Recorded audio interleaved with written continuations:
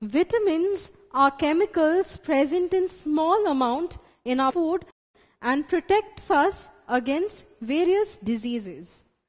Now, vitamin B is one such vitamin which is water soluble and works against weakness.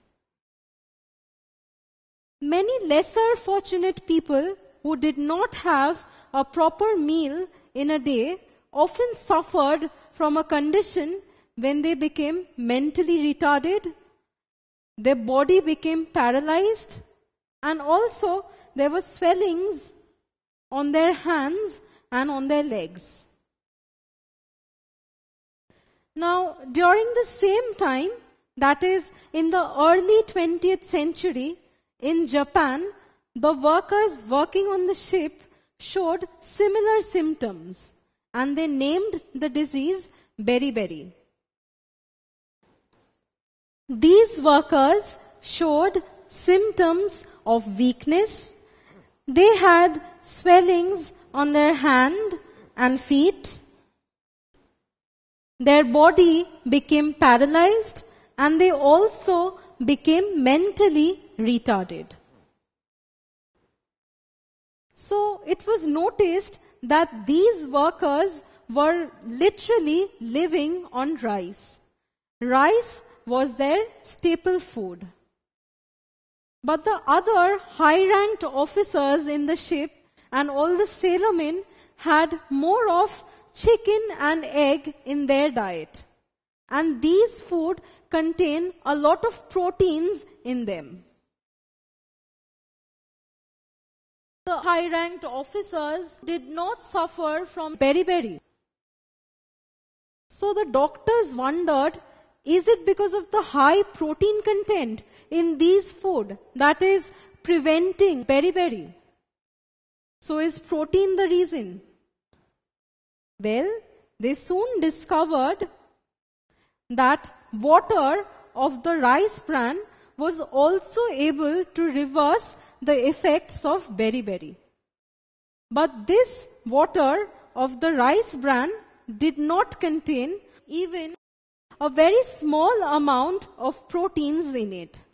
So it cannot be proteins that was curing Beri Beri. It has to be something else.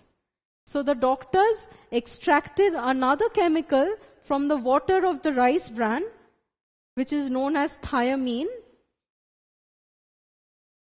which they named as vitamin B1. Since it was working against weakness, it was placed under the category of vitamin B. So thiamine or vitamin B1 was preventing Beri Beri from happening. Now, we've often heard mothers telling us that have milk in your diet and milk will give you strength. Well, the doctors wondered, is it the proteins in the milk which provides us with strength and works against weakness? Well, no. They extracted a chemical from milk that did not have any proteins.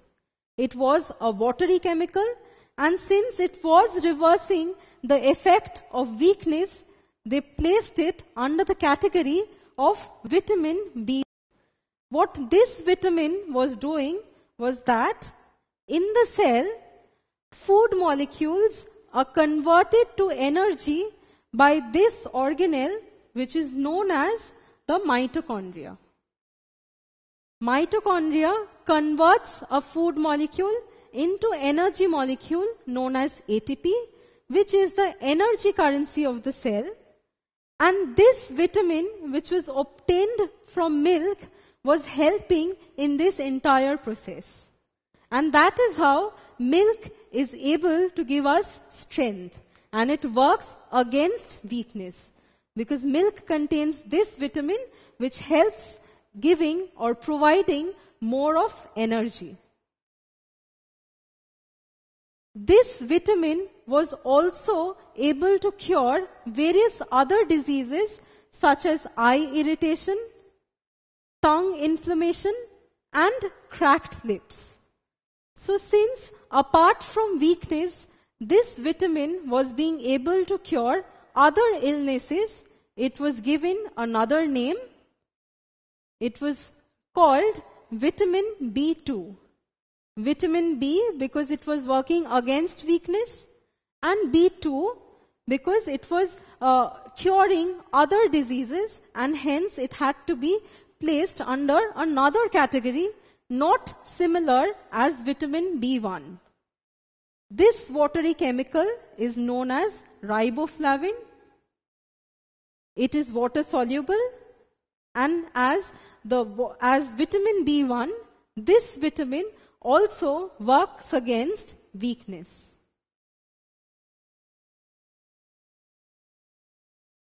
Now, if you think more of milk consumption will give more strength, that is not true. This is because milk contains a chemical which is toxic or harmful to the body.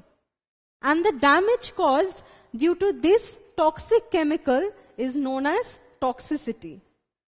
So excess of milk consumption will cause toxicity in the body and you'll fall ill. So this chemical present in milk is known as biotin, which was also named as vitamin B7. Now, smaller quantities of vitamin B7 can provide us strength, but excess amount of vitamin B7 can cause toxicity in our body.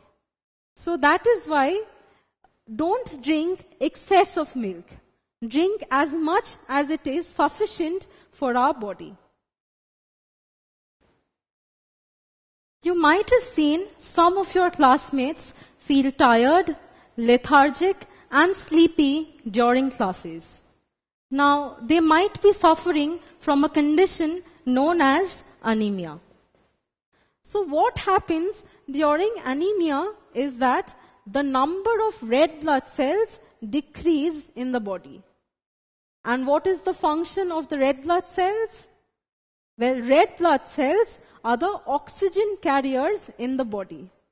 And oxygen is required to produce energy. So if there is less of red blood cells, there will be less of oxygen carriage, and so less of energy will be produced in the body.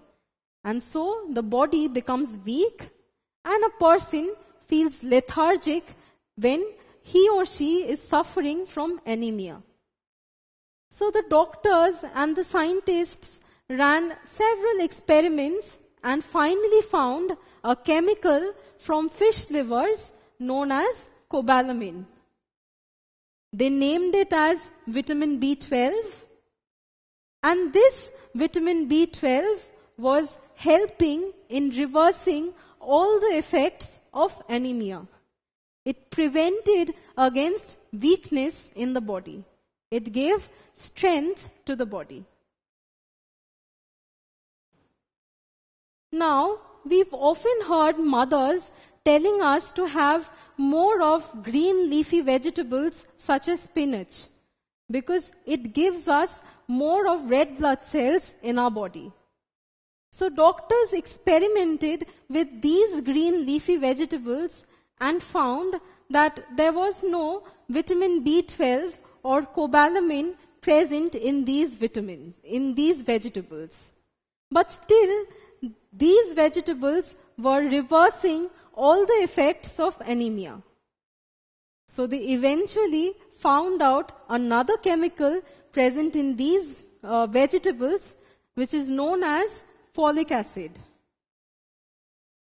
They named it as vitamin B9, and this folic acid helps reverse the effects of anemia.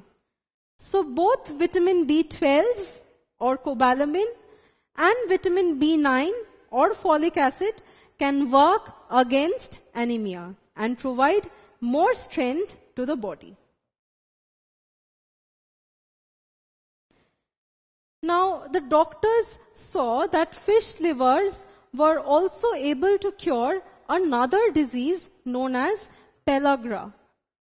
Now the symptoms of Pellagra was dermatitis, which is a skin disease, diarrhea, which is the frequent loose motions, and dementia, which is the memory loss. So the 3 Ds, that is dermatitis, diarrhea, and dementia, are the 3 symptoms of Pellagra. And the fish livers were working against this disease. So is it vitamin B12 present in the livers, in the fish livers, that were working against Pellagra? Well, let us see. Other food items such as banana and nuts were also curing Pellagra. But these food items did not contain vitamin B12. What they contained was another chemical which is known as niacin. It is better known as vitamin B3. So niacin or vitamin B3 helps in curing or preventing Pellagra. Bananas and garlics also contain another chemical which is known as pyridoxine or vitamin B6 that can cure weakness and skin problems such as skin rashes.